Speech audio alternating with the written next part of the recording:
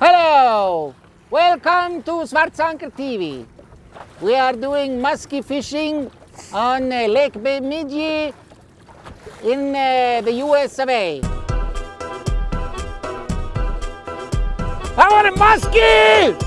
It's the difference between the modern age. You know, back in the day, people like Claes would have been institutionalized. And nowadays, they're just mainstreamed right into modern society. And there's hardly any, you can hardly tell. Do you mind if I turn into a tree, Joe? Well, it's day 2. Guess it did not turn out the way we want it to turn out. It never fails. The minute you're not paying attention, one of those stupid fish are going to show up. We got a muskie in the boat. You caught a muskie.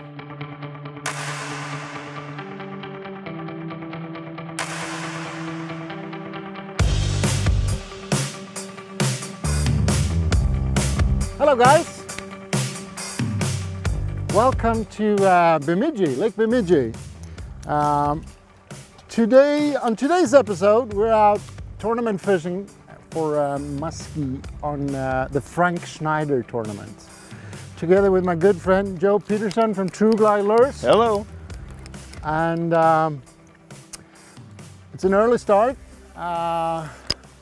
It's on the 5th cast now. And we're right on time. What time is the major? Major is about 10:30. 10:30. We're pretty religious with muskie fishing here. Basically moon up, moon down, moon underfoot, moon overhead. These big fish, for some reason for muskies, it trips their trigger. It's really the time when you want to be in the water fishing for them. You can tell when there's a major or a minor. You won't see fish all day.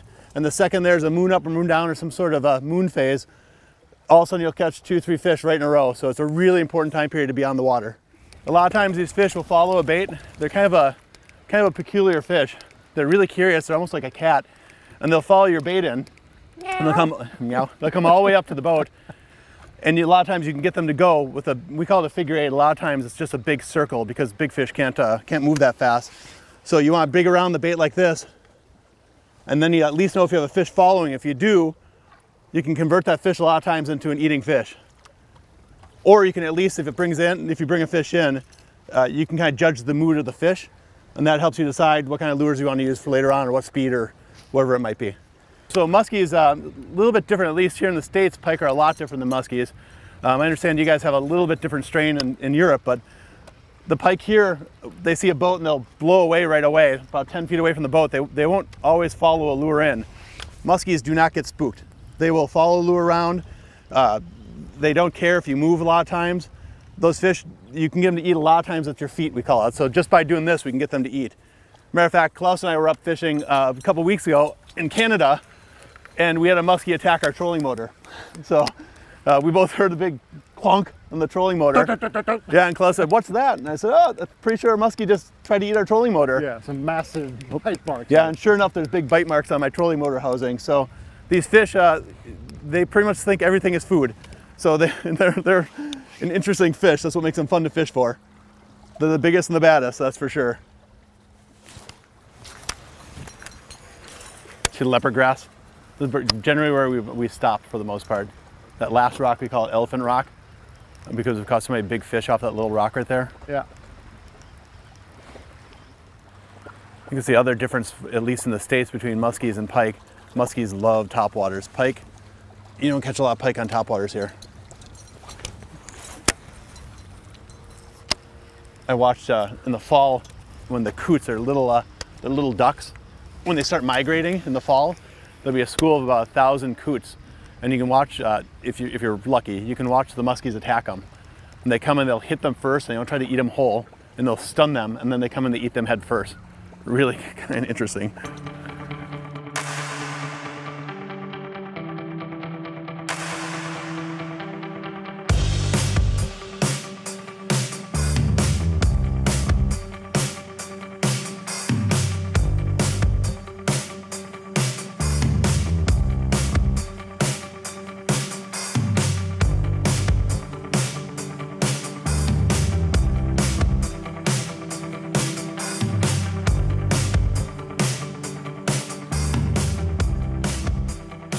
I just had a massive hit out there in the water when I was telling Joe about the sand people of Bemidji, the mass murder that we met last night. Yoda.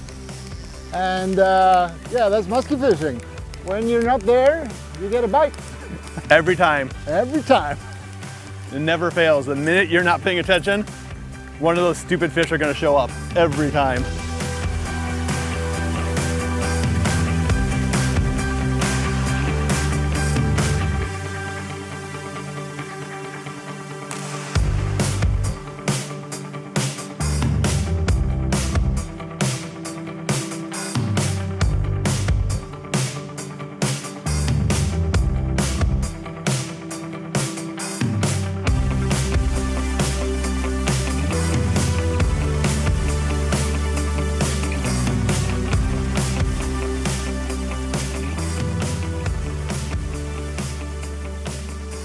We're not seeing a lot of action on the usual stuff, which are big double 13 blade spinner baits, and top waters aren't working. The water's a lot colder today. The big rainstorm came through, and it's a lot murkier too. So we're going to go a little bit deeper on these fish. With this, we can work really deep. It's got a live vibration to it. The nice thing about the rubber baits too is, on baits that aren't rubber, the hooks are clanging all the time. So the fish are a little bit shy, I guess you'd say. Sometimes rubber works better because there's no mechanical noise at all. So it's kind of a real natural feel to the lateral line in the water. So we're going to go down a little bit deeper, see if we can get them to come up on the rubber baits. When the fishing is slow, a lot of times the rubber will save the day. So we'll see what we can do. A couple different versions that we make, like a couple different sizes. I'm going for the big one because I always like the bigger baits, but kind of a smaller size, different shape. They have a little bit different action to them. I know lots of European guys like the big paddle tails. This is the musky size paddle tail here. Again, one of my creations with a hard head that snaps into it. But again, a big bait that we'll probably throw a little bit later. I think Claes is throwing one of his right now, so I'm going to go this tail, and Claes is going paddle tail, right, Claes? Yeah. So we'll see if we can get it done with these.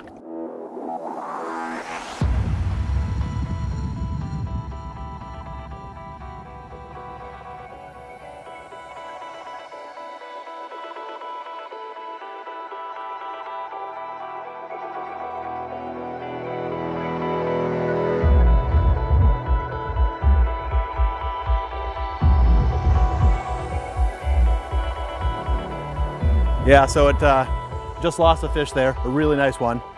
From what we could see, 45 inches at least, but probably a little bit bigger than that. Hit right at the boat as I was ripping the bait up, and that's not uncommon for rubber baits. When you get to the boat and you rip it up, a lot of times they'll come up and hit it right at the boat, and that one did just that.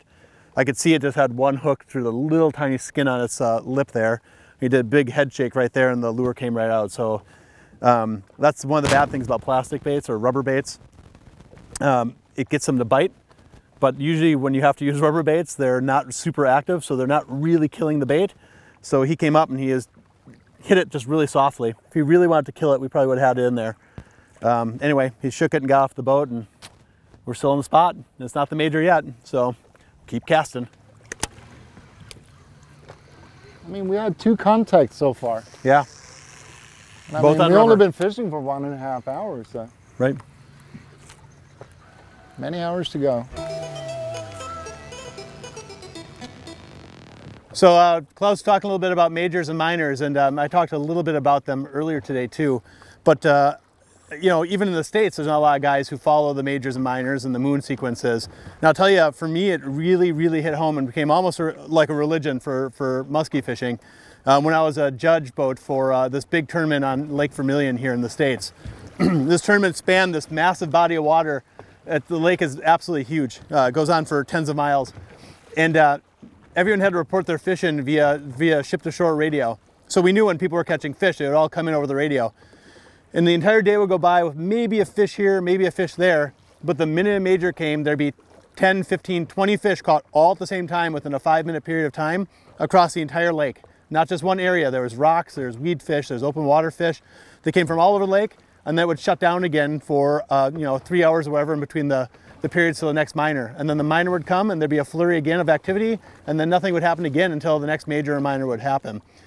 So for me, that really, really hit it home, and I started paying more attention to it then, because even then I didn't pay that much attention to it. But now that I'm paying attention to it, obviously you still have to be on a good spot where there's a fish. You know, muskies are not a high density fish, but it works. So if you're not doing it and you live here in the States, do it. If you have a chance to check it out elsewhere, I would definitely recommend it. I know for muskies at least, I can speak from experience at majors and minors, you want to be on the water and you want to be on the good spot at that point in time. The time now is about 12. We had 4 contacts with muskies. Joe had one on, and we're gonna fish for about 10-15 minutes and then go for lunch to one of the awesome burger joints. And then we go back on the water, and after lunch we have 6 more hours for fishing. So hopefully we will net a fish and get it on the board. What do you say, Joe? Sounds good to me. Awesome. I want a muskie! Sugar for sure. Red, red wine. Today we're fishing muskies where there are no muskies. Yeah, it's according called to the locals. Non-musky lake. Yep. Look, it's so many clouds on the sky. Have you seen them? It's so good. For lunch I had a hamburger.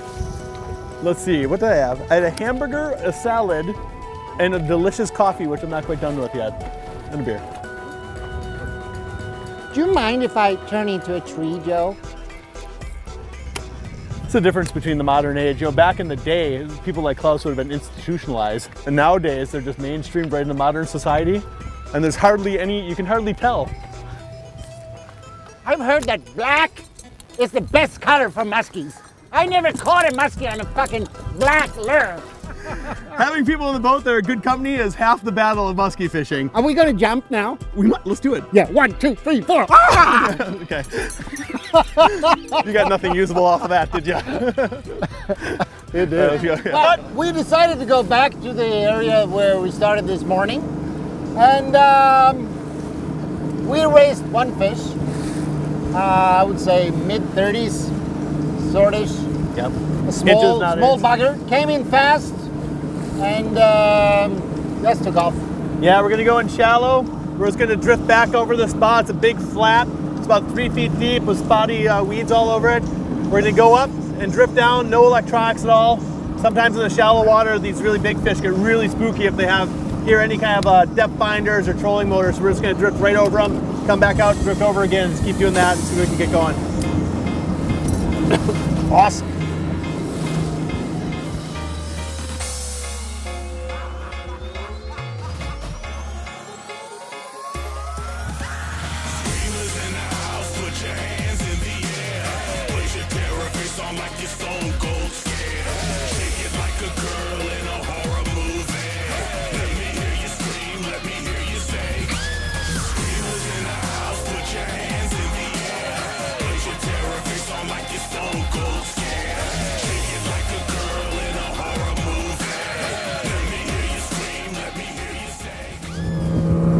Well, it's day 2.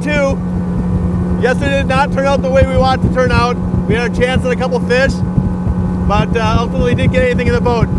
So we're heading back out. We had a real late night last night. We stayed out and tried to get a fish on tape at night. That didn't work out either. So we're back at it again after a couple hours of sleep. Let's see if we can get one in the boat for you guys. Yeah, we're gonna get a muskie today. Today. It's better conditions.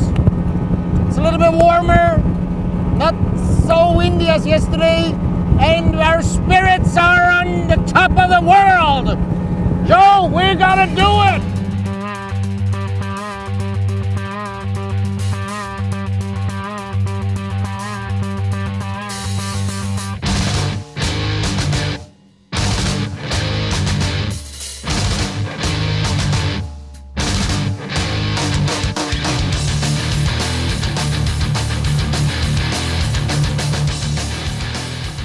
I said we're gonna get a fish this morning. You heard me. You did. We got a muskie in the boat. You caught a muskie. Yay! Awesome. Totally awesome. We're gonna get the bump board, the measuring board, because you don't weigh muskies.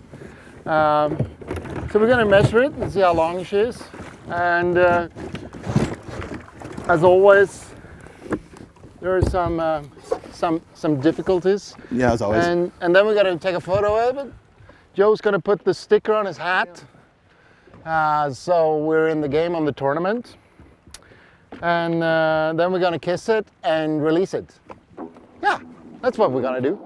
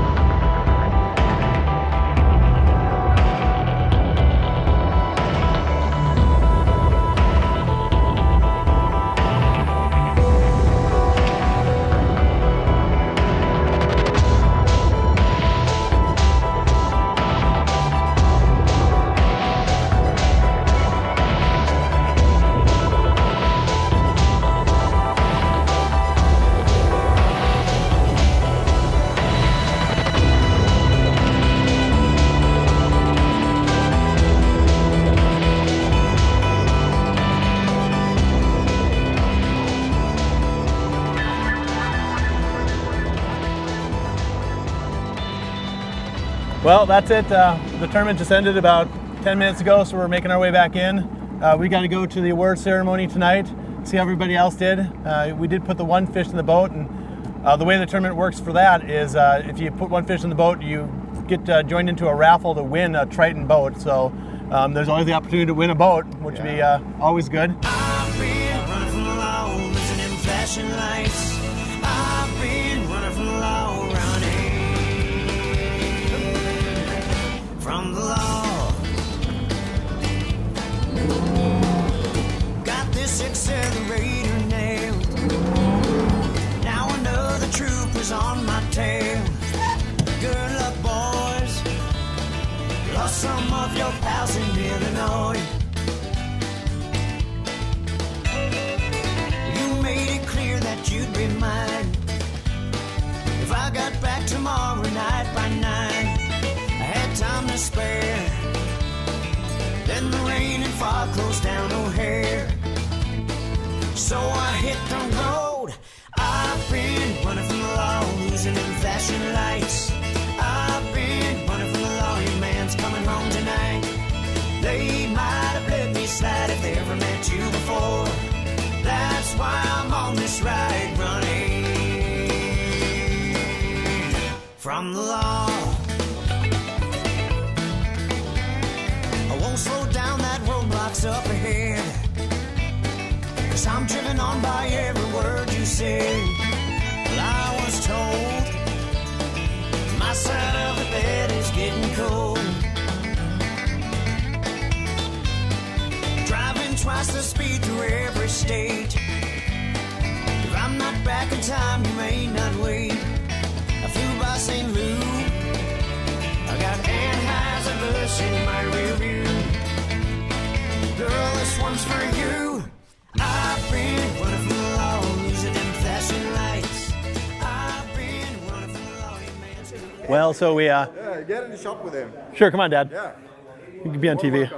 Oh yeah? Oh, way cool. Yeah. Yeah. It's a family vacation. It's For sure. Oh, Oh, my whole family here.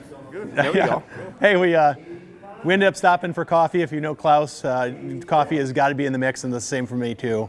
But since we had to wrap things up and we were one of the lakes that was furthest away from the registration zone, we got here a little bit late to put our pictures downloaded to qualify for the boat raffle. So we're out of the qualification. We didn't win the boat. We still have a fish in the tournament, which is great. We have one on film, which I'm really happy with. And I get to meet up with my dad and my brother, who just walked away a little bit, and a bunch of old friends here at the tournament headquarters at Northern Lights Casino. So things are great. You know, part of the fishing is meeting up with all your friends and your family. So I couldn't be happier than that. For sure. Yep. So next time. Best fisherman. So next time you watch Svartzonker TV, you'll be watching this. Have a great one. Thanks, everybody. Thank you. Well, guys, we just got some really cool footage of a fish just after it eats. A lot of times it'll go up to the surface and kind of swim, push air down its stomach to help digest it, and then it heads back down to the depths. So, bastards.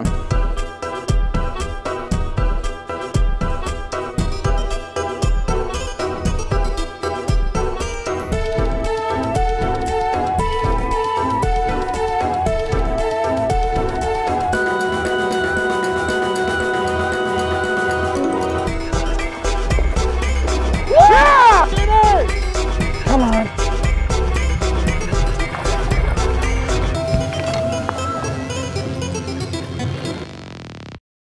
Oh, thanks, man. Hey. How are you doing? Oh, I'm doing fine. Yeah, and the thing at the cottage they had the leaderboard there, and you had your 6 fish labeled on there.